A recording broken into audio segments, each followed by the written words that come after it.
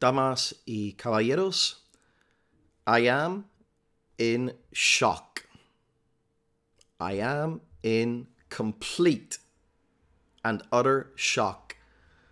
Acabo de recibir una notificación en X del canal de James White. James White, bien sabéis, es uno de los apologistas más destacados en los Estados Unidos. Tuve la oportunidad de charlar con él el año pasado en la conferencia G3 en Atlanta, Georgia.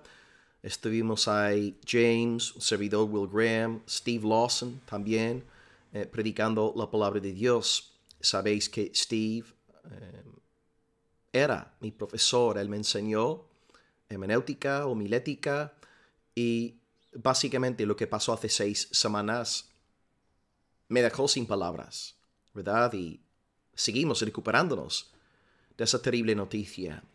Pero ha habido una actualización.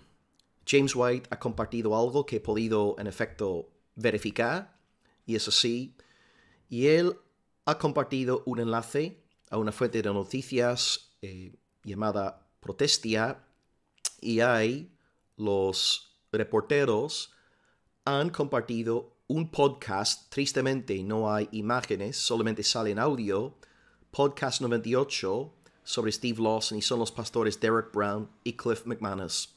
Ellos han estado en contacto estrecho con la iglesia donde Steve Lawson predicaba con regularidad. ¿Y cuál es la noticia? ¿Cuál es la actualización que nos ha dejado a todos? Vamos, yo estoy todavía... no sé ni cómo empezar a reaccionar. Os hago conocer esta noticia para que estéis también al tanto. Esto es algo que recién está saliendo en los Estados Unidos.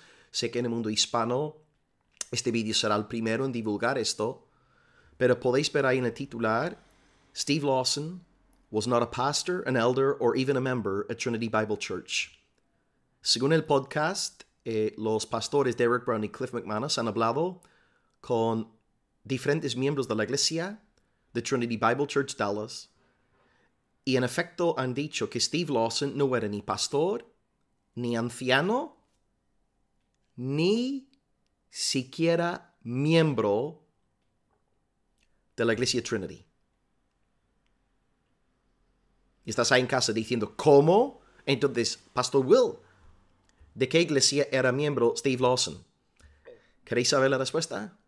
No era miembro de ninguna iglesia. Sí, es cierto que en el pasado había servido en diferentes pastorados, había servido como miembro en diferentes congregaciones, pero él llevaba 6 años sin estar en membresía.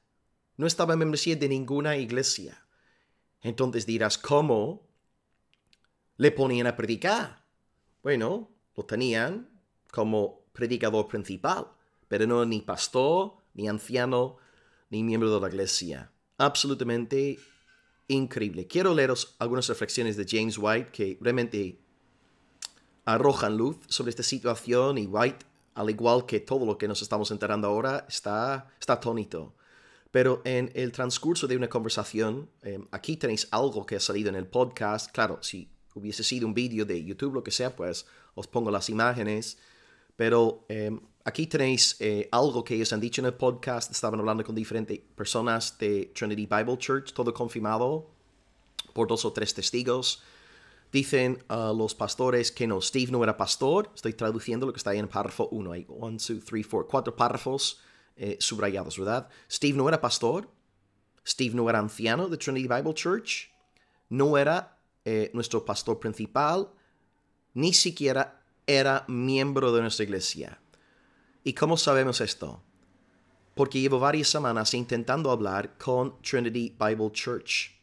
Y por fin he podido hablar con gente que quería también conversar conmigo. Personas que han trabajado ahí en la iglesia y personas que dicen que los datos que nos han dado a nosotros son veraces. No querían decirme que no era miembro de la iglesia, pero en efecto no lo era.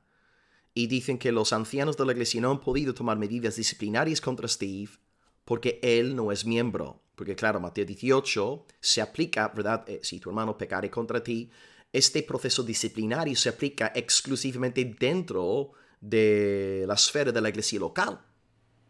O sea, tú no puedes ir disciplinando a un miembro de la iglesia. Yo, por ejemplo, en Almería, nosotros en la iglesia no podemos tomar medidas disciplinarias contra la gente de Almería, solamente contra las personas que están en la membresía de nuestra iglesia. Es que Steve Lawson no era pastor, aunque creo que todos sabíamos que no era pastor, ¿no?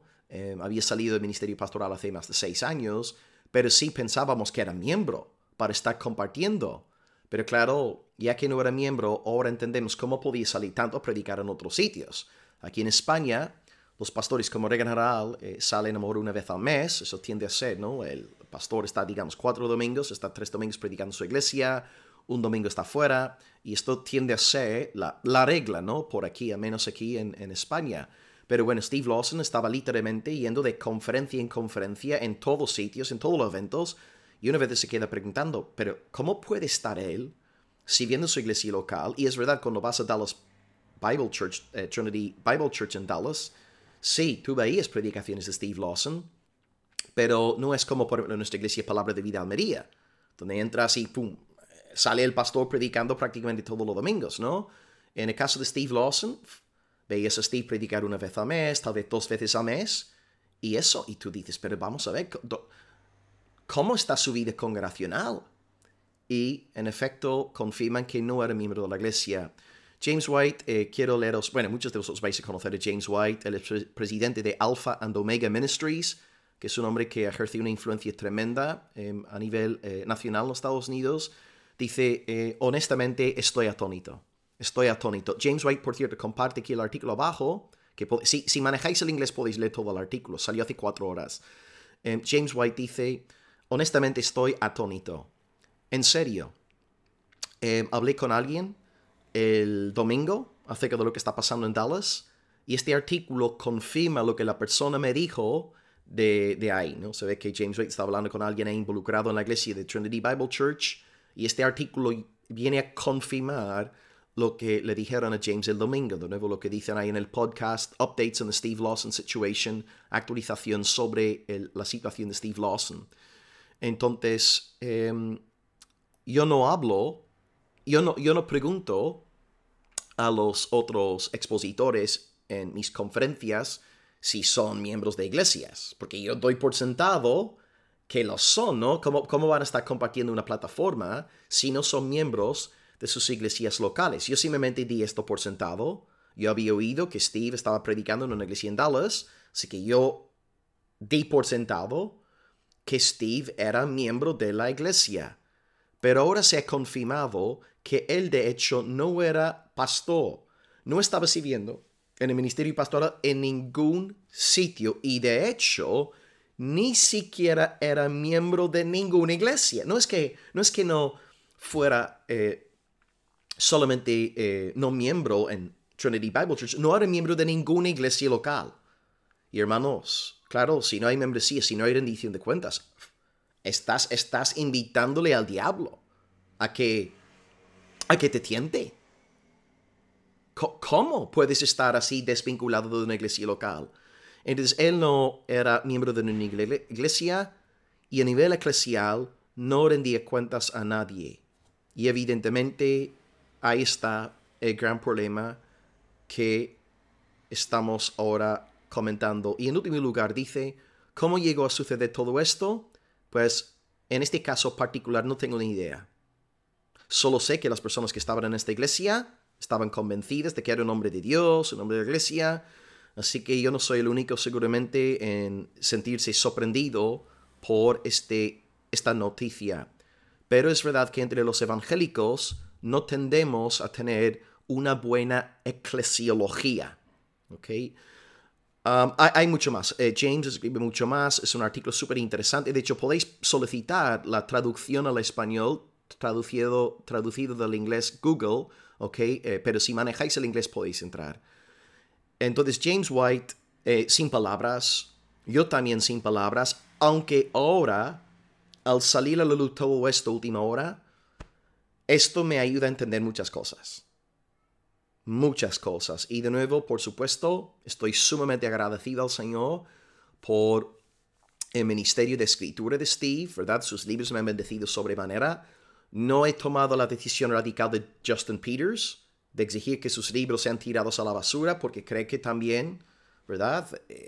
Puede haber mucho... Sí, mucha verdad en sus libros. Su pequeña biografía sobre Martin Lloyd-Jones es, vamos, maravillosa, francamente maravillosa. Así que no abogo por... Yo sé que hay personas que están abogando por esta política, yo no. Creo que yo mantengo aquí sus libros, como tengo libros de Nietzsche, Sartre, ¿verdad? Ateos aquí, que consulto, Hitchens, Dawkins, pero no voy a tirar mis libros de Lawson a la basura. Pero hermanos, a la luz de todo lo acontecido, no es ninguna sorpresa que sea así. Así que verdaderamente lamentable. Yo no sé qué pensáis vosotros. Yo estoy como, al igual que lo que dice James White, estoy atónito. Estoy atónito. Y digo absolutamente lo mismo. Y lo que no entiendo, no, G3. 8,000 evangélicos. El evento evangélico más grande en el calendario estadounidense. ¿No? Supera, según tengo entendido, hasta The Gospel Coalition. O sea, es enorme. Enorme G3. Estando ahí el año pasado aquí, yo era, madre mía. Hermanos, tenemos que dejar de enamorarnos de grandes predicadores en Internet. ¿Verdad? Porque tristemente, ¿no? Hombres yendo de conferencia en conferencia, son grandes predicadores de Francia, pero ¿están en sus iglesias locales? ¿Están ahí entre semana? ¿Están ahí estudiando las escrituras entre semana con la iglesia? ¿Están ahí en los cultos de oración? ¿Están ahí saliendo a evangelizar con sus iglesias? ¿Verdad, hermanos? Debemos construir la casa desde el fundamento y no desde arriba. Lo que sí diría en defensa, porque sé que esta noticia va a generar muchas críticas hacia la iglesia de Trinity Bible Church.